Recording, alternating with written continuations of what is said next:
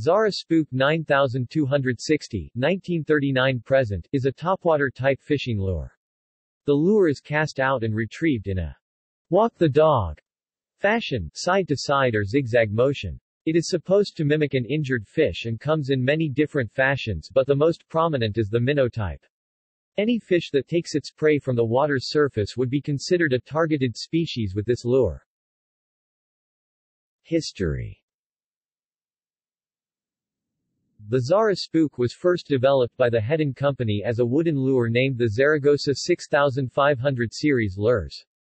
In 1939 the plastic version was introduced, and following the naming of other plastic lures, Hedin added Spook to the name to classify it as a plastic lure. The Zara Spook 9260 series lures contained different types of hardware throughout their production. Hedin two-piece hardware were the first hardware on the 1939 cataloged Zara Spook. Later lures through the 1940s and 1950s had surface hardware. Later models contained bell hardware and molded hangers through the 1970s.